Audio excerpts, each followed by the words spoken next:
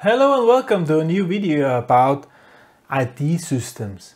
This time we are going to talk about radio frequency ID. Radio frequency ID is another method of checking the identification of something contactless, so without touching. Yeah? Radio frequency ID systems do usually, and here I have an example, consists of a receiver and so-called transponders. In this case it looks like a chip, or also quite common, looks like credit card, debit card. Okay, so how is this working? Usually there's contact. Whenever a transponder is getting close to the reader, it will announce itself to the reader. So there are an electromagnetic communication between those two, radio communication on different frequencies. So usual frequency is low frequency. There are low frequency tags and transponders. Then there are high frequency tags and transponders, there are ultra high frequency tags and transponders, and there are microwaves. Okay? Those low frequency stuff, they have a range of around 0.5 meters. High frequency also 0.5 meters. Ultra high frequency we are in 3 to 6 meters, and microwaves we are up to 10 meters. So this here is usually for traffic systems or something like this. So this is for logistics often used. Logistics, containers and so on. This is for traffic. For paying the fee, for instance. This is for access control, pretty much like this.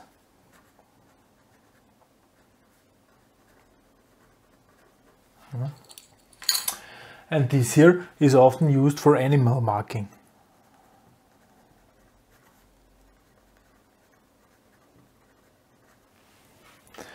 There might be active or passive transmitters. These here, what I've shown, they are passive. They do get the power supply from the electromagnetic field issued by the receiver. So this is issuing an alternating electromagnetic field, which will induct here enough electricity, enough power to power up the chip inside. Passive.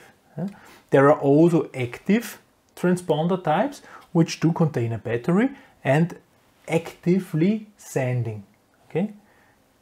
The passive ones need to be activated by the reading element, and the active ones are sending actively. Usually these microwave things, they are active,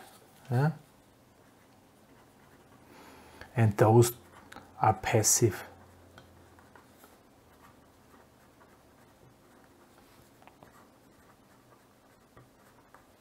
Okay, so how is such transponder now looking like? Okay, usually we do have somewhere inside this card there is somewhere a chip.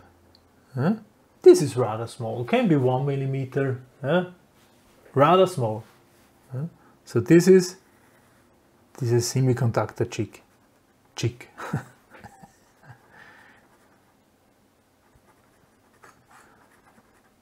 Semiconductor chip. Silicon. With some logic inside, doing what it's memory or whatever, like on a standard IC. Pretty much like this, somewhere in here. And then outside we do have the antenna.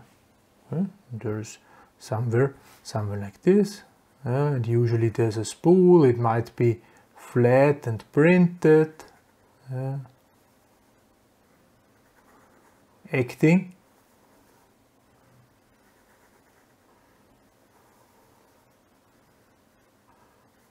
As an antenna. Basically, how far we can get away from the reader is basically a feature of the antenna. With active ones, it's no issue. With passive ones, the smaller the antenna is, the closer I need to get. Clear. And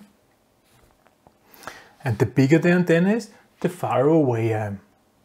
So there are antennas small like this or small like this, and there might be antennas which use ½ meter, something like this. Then I can read it, containers, stuff and so on. These are usually pretty big antennas.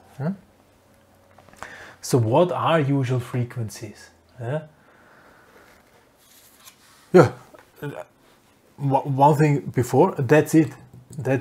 The rest of this, the casing and so on, is just to protect those stuff, that it is not disturbed. With nowadays technology, we can even mark paper, money, something like this, cash. It's small enough. Small and durable enough. These things you've probably seen. These things you probably have in your pocket, in your wallet, because these contactless paying systems and so on, they usually work that way. What frequencies do we have? Well, the first ones were these 125 kilohertz elements. They are mainly used for animal marking and so on. Low frequency stuff. There are different form factors simply. So for animal markers, there are chips on the ear. There are things which are swallowed or operated in, chipped cat, chipped dog and so on. We know those. And then there is the MIFARE system, which is actually this one. This is working at 13.56 megahertz.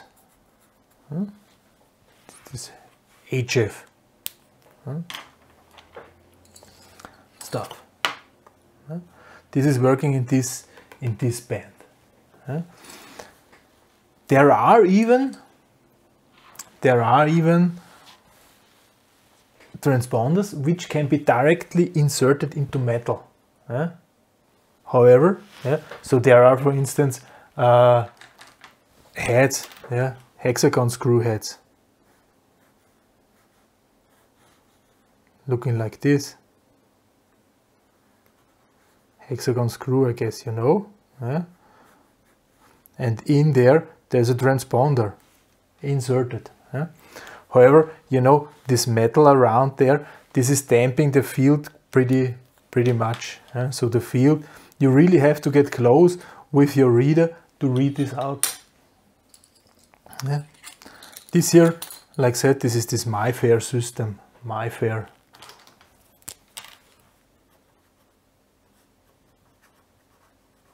We will have a closer look into this because we have it in our Arduino set.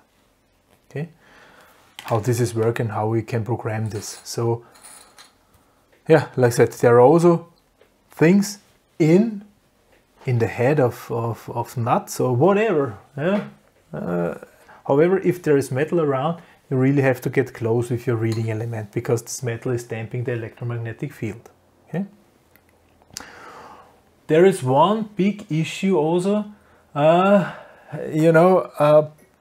If you're having a whole packet full of elements, so you're not having one element in there, you're having more elements in there, and you're bringing one then more element inside the reading area of your reader.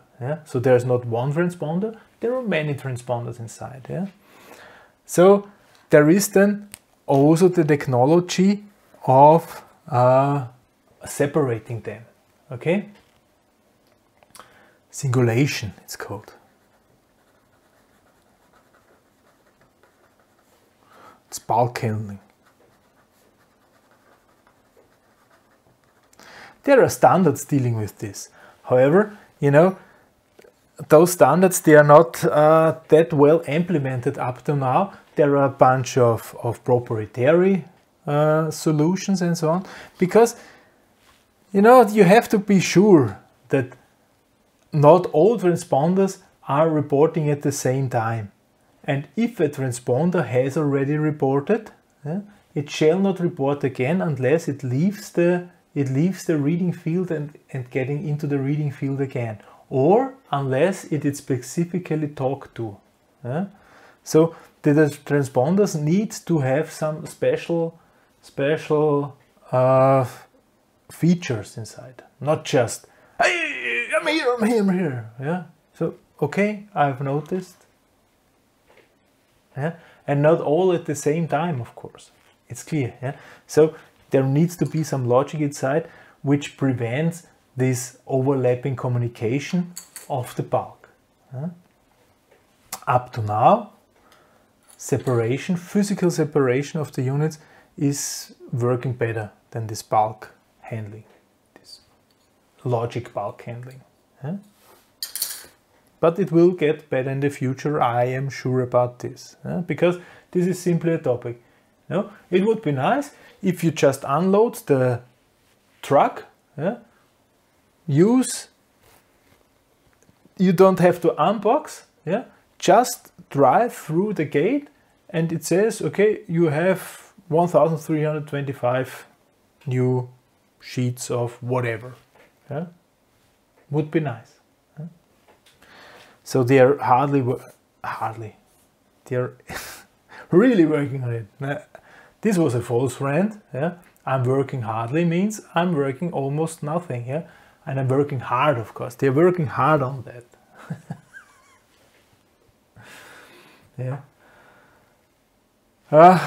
So anti-collision handling and so on. This is actually how RFID is working. Have somewhere a transponder, the transponder sending its information until asked. It's asked by a reading field of a reading element. If it's a passive transponder, it needs to be powered also by the reading field. If it's an active transponder, it has already powered up. Active transponders are usually bigger. Smaller transponders can be used in chips, in cards, under the skin, and so on. With different frequencies. Low frequency simply to prevent damage to the tissue. The higher the frequency, the more damage you do to tissue. So this is for animal marking here. So we will deal with this MyFair system we do have in our Arduino kit, and we try to use this as an access control. But this will then be in the next few videos. Before we are going to talk about, now we have the principal function. Next time we are going to talk about what are the benchmarks of the different systems. Where I have a look to find the correct RFID for my application. This should give a little bit overview about the function. Next time we are talking about this and that. You can distinguish this will then be next video. For this time, thank you very much for listening. Goodbye.